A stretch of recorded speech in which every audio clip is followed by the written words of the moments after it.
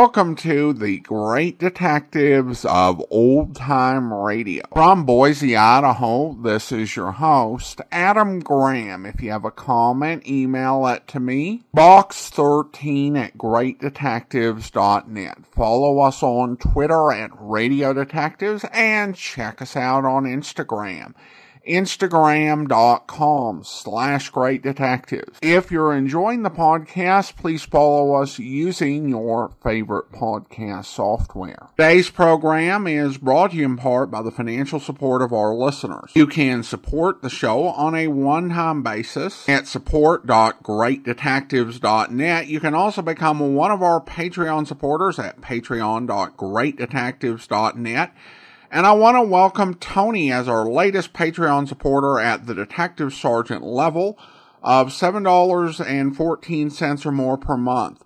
Thank you so much for your support, Tony. Well, now it is time for this week's episode of The Adventures of the Falcon. The original air date, November the 5th, 1950, and the title is The Case of the Rich Racketeer. The Kraft Foods Company brings you The Adventures of the Falcon, starring Les Damon. Hello? Yes, this is the Falcon speaking. Oh, June. I was just thinking about you, Angela. The theater tonight? No, I'm sorry, I'm working on a case. Of course, I know those tickets were hard to get, but so was the murderer. And I've got a date with one in exactly half an hour.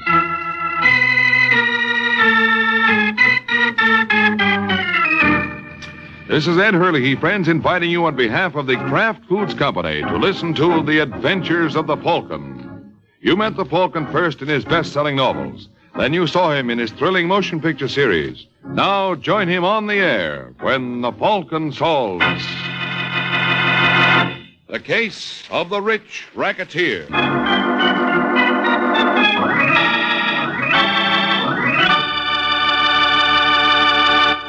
Before we join the Falcon in his latest adventure, I'd like to tell you folks about Kraft's golden cheese food, Velveeta. Velveeta is such good eating. Just taste that grand, rich, yet mild cheddar cheese flavor. And Velveeta is so good for you. It's rich in important food values from milk itself. For swell-tasting snacks, for good, hearty sandwiches, for thrifty, easy, hot dishes, it's smart to keep stocked with Velveeta. Get it tomorrow in the handy quarter-pound package or in the economical 2-pound loaf. The cheese food of top quality. Velveeta is made only by Kraft. And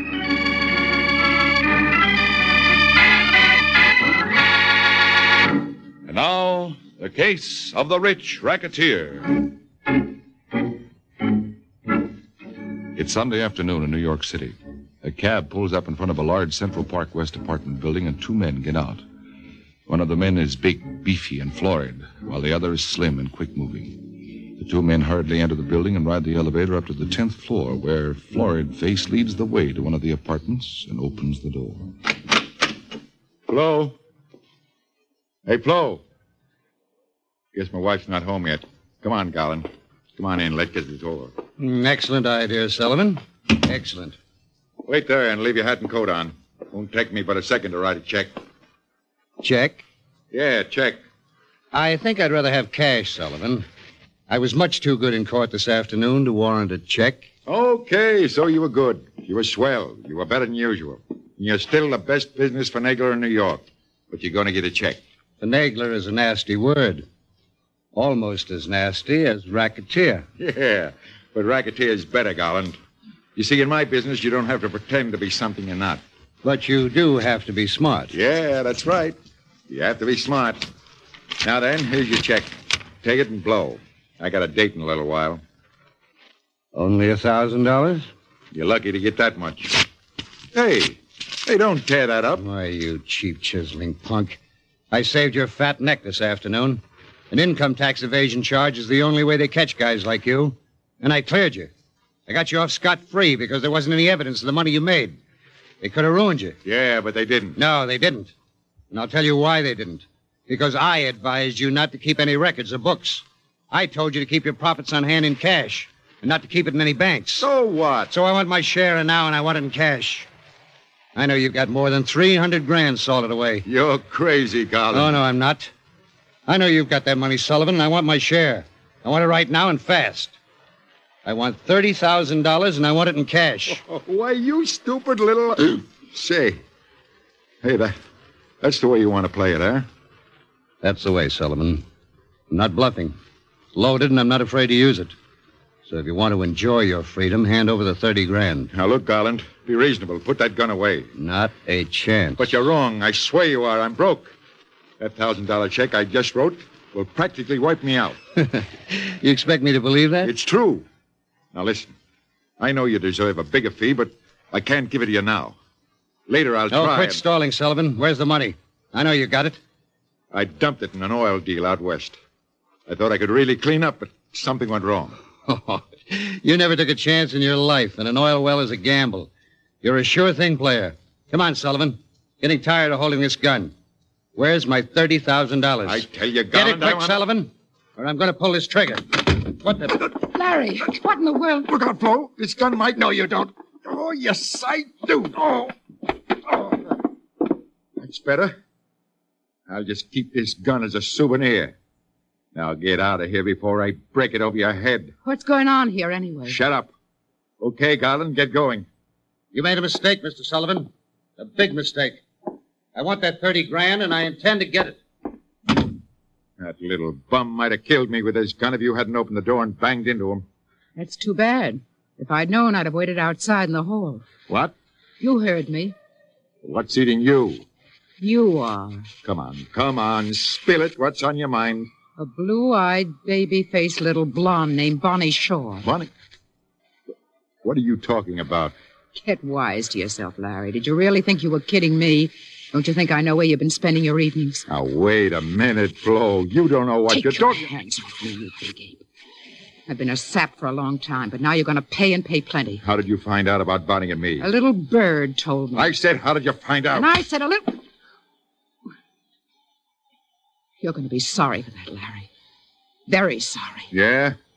But not as sorry as you're going to be. Your little bird didn't tell you quite enough. Sure, I've got a girl named Bonnie Shaw, and I'm nuts about her. I'm going to divorce you and marry Bonnie just as soon as possible. Really? And I got more news for you, too, baby. Just in case you think you're going to hook me. I'm broke. I've been wiped out completely. You can't get a dime out of me. That's too bad, isn't it? Yeah, it's a shame. I feel so bad about it, I'm apt to bust out crying if I hang around here any longer. So get away from that door and let me out. Sure, Larry, I'll let you go. But not with Bonnie Shaw. Try and stop me. Wait, Larry. You're forgetting something, aren't you? Now, look, Flo. Put that gun down. Why, Larry, I only wanted to hand it to you. It belongs to your lawyer friend. Don't you want to give it back to him? Why, yes. Maybe I'd better. No.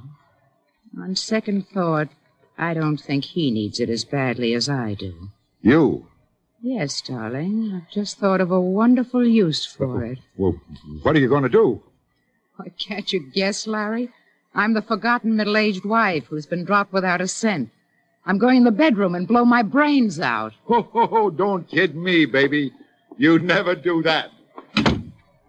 You're so right, darling. I'd never do that.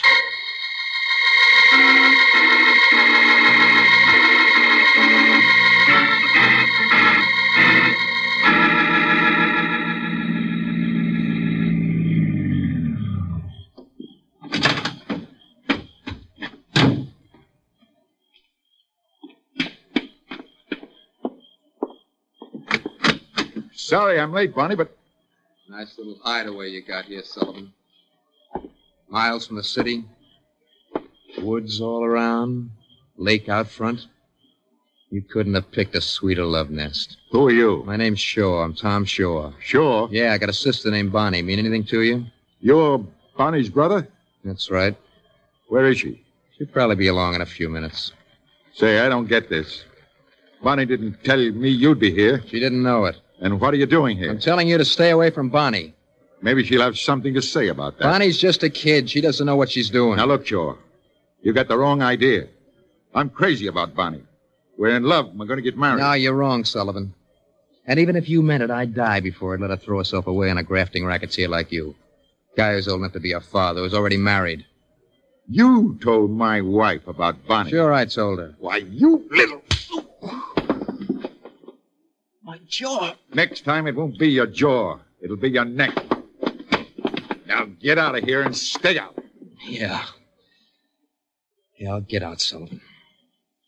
But I'm coming back with a gun.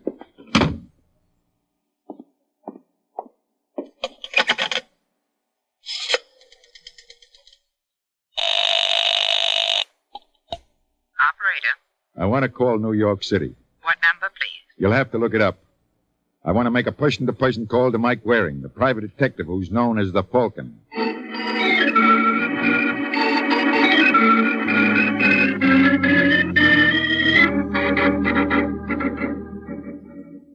You know, Angel, you got the bluest eyes.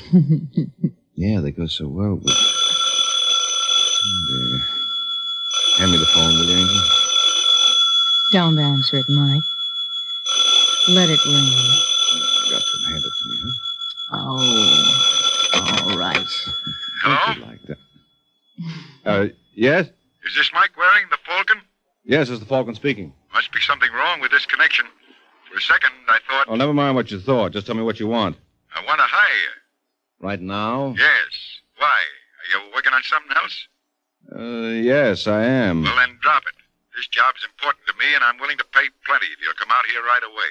Where are you? In my cottage at Tallow Lake. Oh, it's 10:30 now. I couldn't get there much before midnight. I know that. All right, what's the job?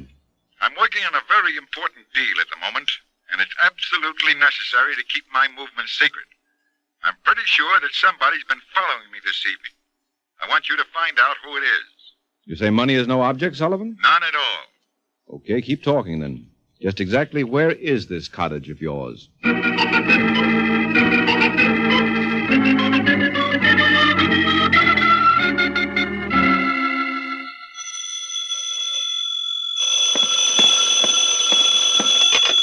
Hello? Mrs. Sullivan, Yes. Who's this? the same guy who called you this morning.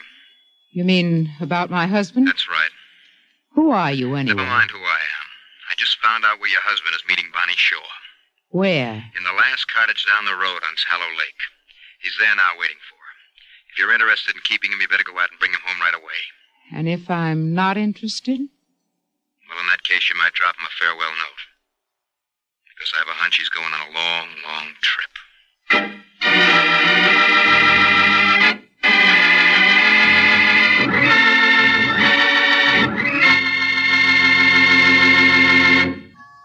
It's lighter bodied.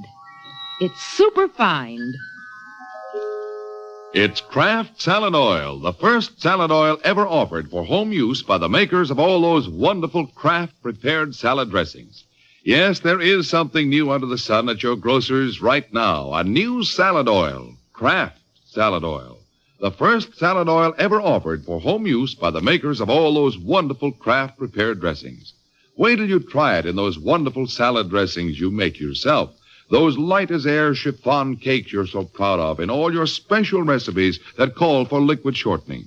For Kraft Salad Oil is more than just a new oil. It's a new kind of oil. Super fine for better blending by a special new Kraft process. Because it's lighter-bodied, it mixes perfectly with all ingredients, puts new magic into dressings, cooking, and baking. Don't wait. Put this new salad oil on your shopping list right now. Remember, It's lighter bodied. It's superfined. get Kraft Salad Oil tomorrow at your grocer's. Look for the bottles with the beautiful labels.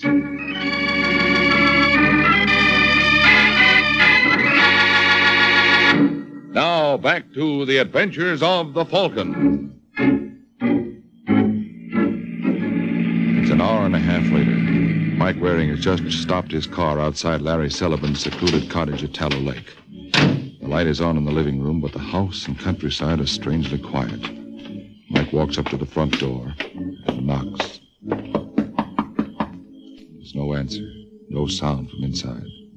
He opens the door and stops suddenly. Across the room, with her back pressed tensely against the closed bedroom door, stands a beautiful, young, very frightened blonde. Oh, sorry, I didn't mean to scare you. When I knocked and nobody answered, I'm not scared. You better try again, Angel. It's not that cold in here. I don't understand. You're trembling. Why? I don't know. Okay, have it your way. Where's Sullivan? Larry? I don't know his first name. He called himself Sullivan, and he hired me to come out here. Why? Said he needed a detective. You're a policeman? No, I'm a private detective. Hey, what's the matter with you, anyway? Huh? Where's Sullivan? He's not here. He's gone. He won't be back. Please, you'd better go now. Now, wait a minute, Angel. Not so fast. What's behind that closed door? It's just the bedroom. Who's in there? Nobody at all. Please. Now, don't try to kid me, Angel. If Sullivan's changed his mind about needing a detective, he's not going to brush me without getting out his checkbook. No, please don't open it. No wonder you got the shakes. What gives me the jitters? This Sullivan? Yes. With a bullet hole in the back of his head. Larry. Okay, you can cut out the act. I'm not impressed. Act? Yes, where's the gun? The gun? The gun you killed him with. It's not here. Where is it? You think I killed Larry? You just try to get rid of me. You're scared, silly, and you knew he was in there. No, you're wrong. I didn't shoot Larry. I just got here a few minutes ago. I found him in there. I was frightened. I didn't know what to do. Why were you tailing him tonight? I don't understand. He told me on the phone that somebody was following him. That's why he hired me. He wanted me to find out who it was. I wasn't following Larry. I came here to meet him tonight. I loved him. We were going to be married just as soon as his wife divorced him. He already had a wife? Yes. She killed him. She must have found out about us and come here tonight. That's possible. She might have been the person who was following him. Of course, it must have been his wife, don't you see? Well, not yet, but a little outside help might clear it up. Where's the phone? What are you going to do? Call the police. No, wait. I mean, you've got to understand about us, about Larry and me. Yeah, sure, I know. You can tell me all about it after I put in this call. No, please don't call them until... Look, Angel, you can't pump bullets at a bald spot without letting the police in on the fun. Somehow, I don't think they'd like it at all.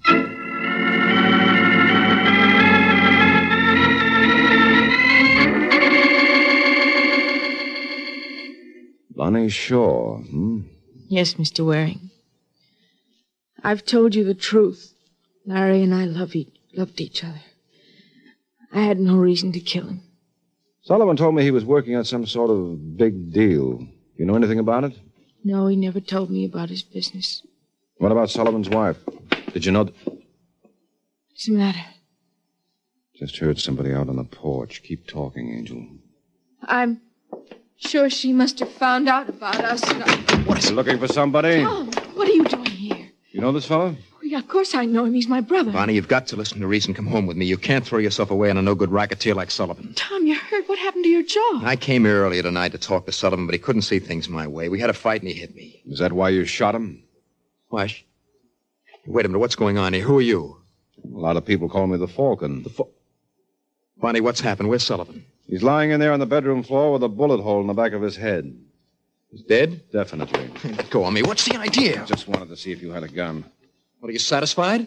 No, you could have thrown it away out there in the woods. You think I killed Sullivan? You said you had a fight with him tonight? Yes, we had a fight, but I didn't kill him. I was plenty sore when he threw me out, but I cooled off after I called his wife. You called Sullivan's wife tonight? Yes. Why, you contemptible All right, little... take it easy, Angel. I did it for your own good, Bonnie. And Sullivan's wife did know about him and Bonnie. Of course she knew. Wait a minute, maybe she did. Of course she did it. Why did you come back here, Shaw?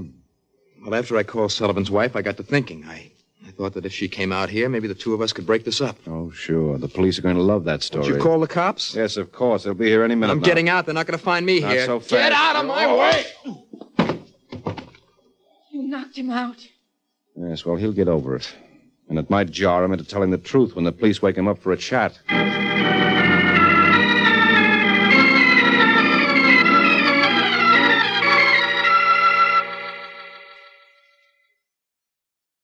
My husband took the gun away from Mr. Garden and told him to get out.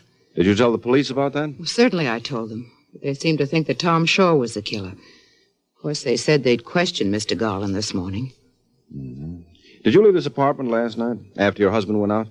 Why, no. Could you prove that? I don't think so. Why? What are you driving at, Mr. Waring? Your husband was running around with another woman, and you had just found it out. Do you think I killed Larry? Your motive is even better than the others. That's ridiculous. I couldn't kill anybody. Well, you seem to be taking your husband's death pretty calmly. No tear-stained handkerchiefs or swollen eyes. Why should I pretend? He meant nothing to me anymore. I didn't even mind the fact that he had this girl, Bonnie Shaw. You weren't jealous? Certainly not. I knew he was going to leave me, but I didn't care at all. I'll be honest with you, Mr. Waring. If I could have gotten money from Larry, I might have tried to hang on to him, or at least make him pay plenty to get rid of me. But he was wiped out. He didn't have a dime. Your husband was broke? Yes. He told me so last night, just before he went out. So you see, he was of no more use to me. I actually was glad he was going to leave me, but I certainly had no reason to kill him. I see. Oh, excuse me. Yes, of course. Mr. Garland. Oh, forgive me for calling so early in the morning, Mrs. Sullivan. I wanted to see Larry before he went out. I'm sorry about that trouble we had last night, and I want to apologize. You don't know about... Is this the business manager you were telling me about? Yes, this is Mr. Garland. Well, what's wrong, Mrs. Sullivan? Where's Larry? He was murdered last night. Larry's dead? Yes. Why, that's terrible. I had no idea. Did you read the morning papers? No. You see, I was upset about that quarrel last night, and I wanted to hurry over here as fast as possible. That quarrel last night gives you a pretty swell motive, darling. I didn't even know about the murder. Yeah, well, you could be lying about that. No, I'm not lying. But you did threaten him. Well, I was only bluffing. He owed me money, and I wanted it. I swear I didn't shoot Larry. I couldn't have done it. They took my gun away from me. It's still here. There are other guns. Well, I tell you, I didn't do it. Tell me about this money you say Sullivan owed you. Well, I did some financial work for him, and I felt he owed me a much larger fee than he was willing to pay. Naturally, that made me angry, and I guess I lost my head. I had the gun in my pocket. Why? Well, I always carry it. I have a license for it. There are certain people who have threatened me from time to time. Okay. So you pulled the gun on Sullivan. Yes. I thought I might frighten him into paying me what I wanted. It did frighten him, and he told me the truth. The truth? Yes, he was broke. He literally couldn't pay me. At first, I didn't believe him, but he finally convinced me that he was telling the truth when Mrs. Sullivan came in unexpectedly and gave him the chance to grab the gun. Did Bonnie Shaw know that Sullivan was broke? Well, who was she? But didn't you know Sullivan had a young girlfriend? No, I had no idea. I mean, I only knew him professionally. He never discussed his personal life with me. Mr. Waring, isn't it just possible that... That Bonnie Shaw killed your husband? Yes. That's why I wondered if she knew Sullivan was broke. He might have been stringing her along, telling her he was rich, and last night she may have found out the truth.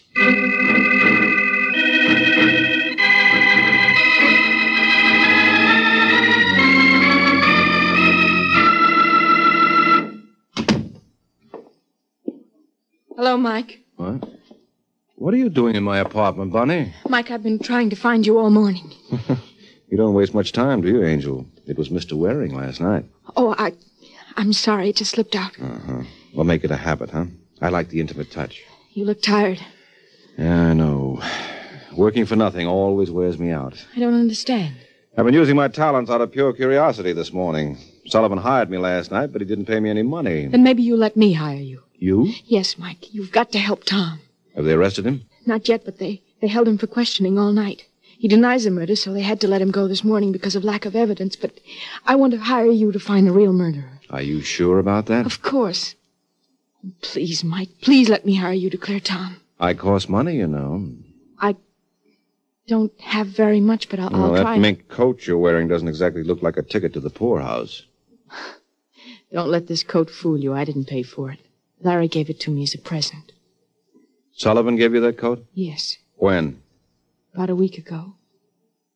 Why, what's wrong? Sullivan claimed he was broke. But that's ridiculous. He had lots of money. In fact, he told me he just made a tremendous killing in some sort of business deal, and that's why we... That's why you what? No, nothing. Now, come clean, Angel. If you want my help, you've got to tell me the truth. All right, Mike. I'll tell you the truth.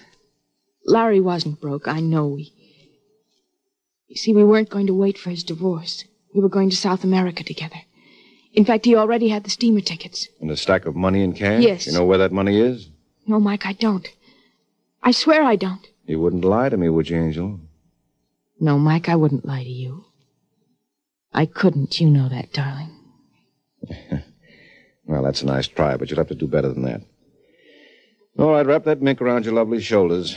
We're going treasure hunting. Where to? Out to Sullivan's cottage on Tallow Lake.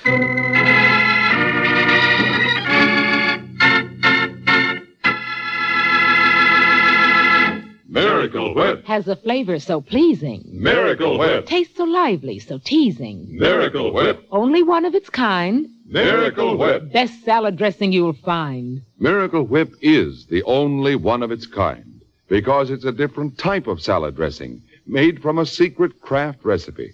Miracle Whip combines the best qualities of old-fashioned boiled dressing and fine mayonnaise, so it's truly distinctive and delicious, with a flavor millions of folks call just exactly right.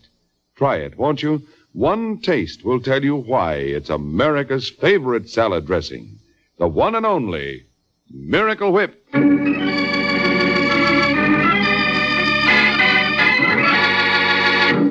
Now, back to the adventures of the Falcon. An hour has passed since Mike set out for Tallow Lake with Bonnie Shaw. Now they've arrived. Mike, look. Yeah, looks like a cyclone hit the place. Well, I'm not surprised. The murderer was here searching for the money. Yes, of course. And he's beaten us to it. He must have found it if Larry had it hidden here. Well, don't be too sure about that, Angel. You don't think the money was here? Oh, yes, I'm sure it was here. And I think it still is. But why? Well, look at this room. Everything is torn up, drawers are emptied, pillows slashed, rugs thrown back. Nothing's been overlooked. I don't understand. Well, it's simple, Angel. If the place was only partly torn up, it might mean the killer had found the money. But everything in here has been gone over carefully, and more than once. That means he hasn't found it yet. Then Mikey may still be here. Maybe we interrupted him. Yes, maybe, but I've got another idea I like a lot better. What? The murderer knew about the money, but didn't get a chance to search for it last night after killing Sullivan. So this morning early, the killer came back out here, went over the cottage, but couldn't find the money. So the murderer got the bright idea of hiring me, a detective, to help find the missing cash. Mike, you don't think that Well, after all, Angel, you knew about the money and the others didn't. Oh, Mike, the others could have known. Even Tom could have known about it. Yeah, sure, but I don't... Oh, down on the floor, quick! What happened? Well, guess I owe you an apology, Angel. We did interrupt the murderer, and he just tried to kill me. And he's out there in the woods. He may try to come up here. Hold it. What is it? Listen. Car. Yeah, he must have hidden it in the woods. He missed once and decided not to try again, so... What's the matter? Look over there on the floor. The wall mirror. A bullet smashed it. Yes, and look what was hidden behind the glass. An envelope. Uh-huh. An envelope. And full of $1,000 bills. Larry's money. Oh, brother, that's irony for you. The murderer couldn't find it, but his bullet did. He's not a very good shot. Wait a minute. Shot. What? Thanks, Angel. You just told me something I should have known 3 hours ago. What do you mean? The murderer. I know who it is now. Who, Mike? Sullivan's lawyer, Arthur Garland.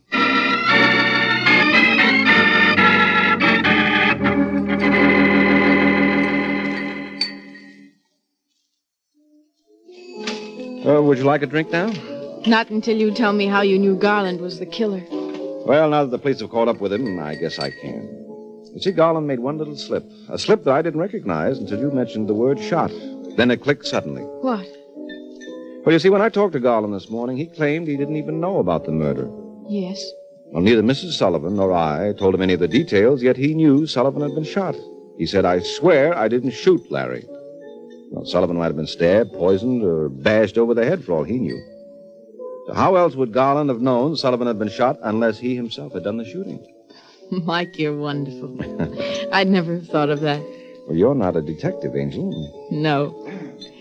But I might like to be a detective's wife. All right, swell. I know a couple of boys on the force who'd love a wife like you. Okay, Mike, you win. But you can't blame me for trying, can you? No, not me. I like persistent women. Oh, good. I'll have that drink now. Okay. Then I promise to try again.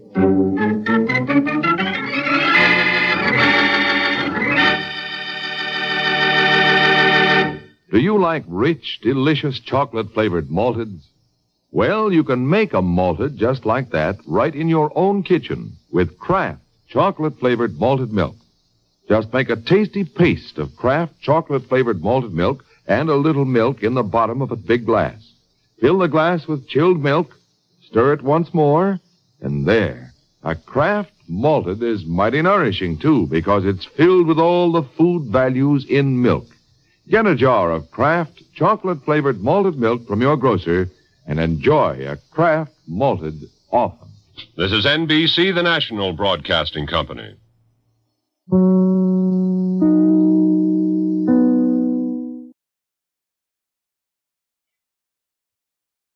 Welcome back. Well, there's being proved wrong, and then there's being proved wrong by gunfire immediately after you reach your wrong conclusion. I will say that this solution is one of the weaker ones we've heard on the Falcon.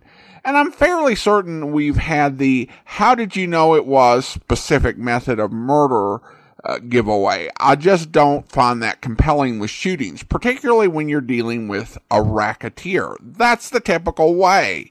It's what you'd expect. If it was a specific murder method in an unusual way, I'd buy it. Like if he'd said, I didn't beat him over the head with a gumball machine, or I didn't strangle him with a pool noodle. There you go. Knowing that's an admission. I'd even go ahead and buy it if it's an unexpected method, like poisoning or knifing. But assuming a racketeer got shot, particularly after you threatened him with a gun, doesn't really prove anything. Well, now we turn to listener comments and feedback. And we have an email from Susan, and Susan writes in, Hi, Adam. I've been listening to your Christmas podcast and recently moved to the Great Detectives of Old Time Radio. I enjoy the show. I'm only in 2021. You read a negative comment from someone that said you should step down from being podcaster and be a producer, something like that. I've heard negative comments from other podcasts. I don't understand if you don't like the show, move on to another one. I can understand maybe giving some feedback, but some of the negative comments are just unkind. Thank you for sharing your passion, and I do love the comments at the end. Take care and make it a great day. Well, Susan, thank you so much. I really do appreciate your very kind note. And I have to admit that I was a bit surprised when I first started doing old time radio podcasts, because I would think that would be a pretty non-controversial topic, or at least that's what I thought back in 2007. But anybody who creates content about anything, whether it's cute puppies or nail polish or mental health, will get negative comments. I mean, I recently watched a YouTube video where a couple was paying tribute to their cat who had been a prominent part of their channel, and they had to spend several minutes defending themselves from cruel comments that people made about the cat, about the way they took care of the cat, and they weren't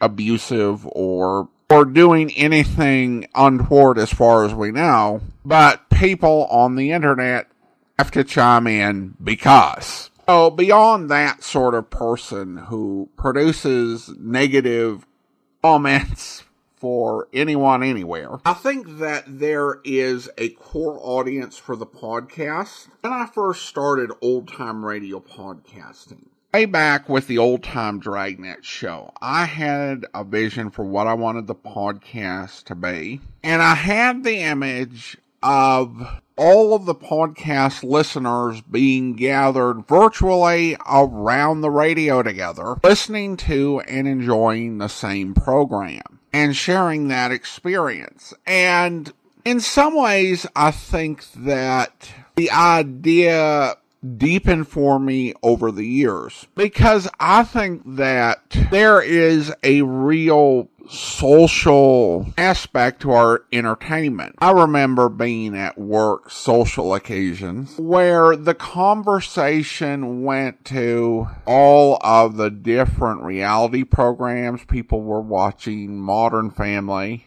which is eventually tuned it out because I had nothing to contribute to the conversation and had no idea what they were talking about.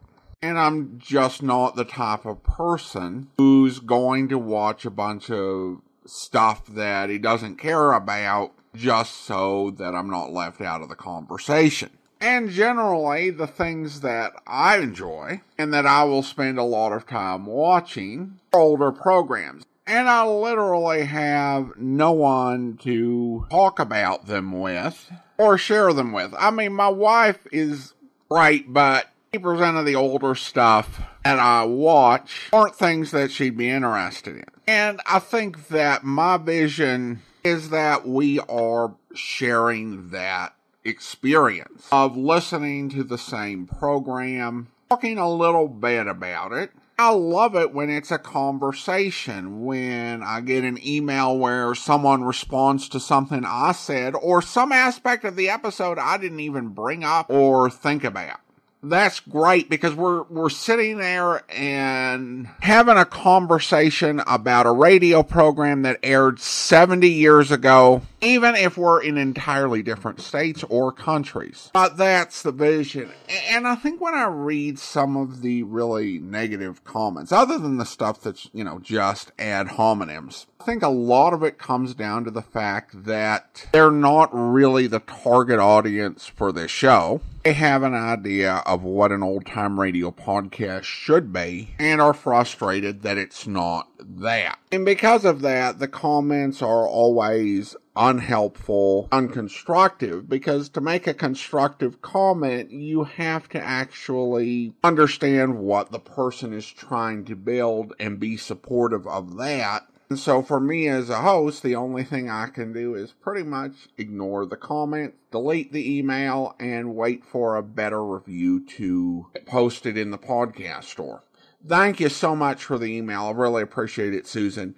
Now it's time to thank our Patreon supporter of the day. And I want to go ahead and thank Anton. Anton has been one of our Patreon supporters since December, currently supporting the podcast at the Seamus level of $4 or more per month. Thank you so much for your support, Anton. And that will do it for today. If you're enjoying the podcast, please follow us using your favorite podcast software. If you're enjoying the podcast on YouTube, be sure to like the video, subscribe to the channel, and mark the notification bell. We'll be back next Monday with another episode of The Adventures of the Falcon. And next Tuesday, we'll begin a series of 6 weeks of programs revisiting previously uncirculated episodes of programs we played before. We'll have 3 series with 1 episode each, and a 3rd series that will have 3 episodes. So next Tuesday, join us for the return of Dr. Tim Detective, but join us back here tomorrow for the start of our final Yours Truly Johnny Dollar serial where... When she showed up for work yesterday, the arcade was closed up, so she went around back. Do you know when Barney was killed? Doc figures around 3 a.m. 2 slugs from a .38. 1 would have been enough. Any signs of a struggle? Yeah. Lamp over there was on the floor. That chair was turned over, and this table had been upset. Pipes, medicine bottles, pill boxes scattered around. Uh-huh. Heavy bolt and chain on the inside of both doors. Barney didn't have to let a visitor in unless he wanted to. That's right. Of course, he could have run into the killer outside somewhere. Sure he could. Only you don't think so. Unless Barney was in the habit of walking in his sleep. Oh? When we came in and found Barney, he was in pajamas and bathrobe. The wall bed over there had been pulled out and was mussed up. So it figures he was probably asleep when the killer tapped on his door. He got up and let him in. Yet according to Twyla... The place was off limits, even to his friends. But she wasn't around all the time and didn't know all his friends. He found some others? I hope you'll be with us then. In the meantime, do send your comments to box13@greatdetectives.net. Follow us on Twitter at Radio Detectives and check us out on Instagram, instagram.com/greatdetectives. From Boise, Idaho, this is your host, Adam Graham, signing off.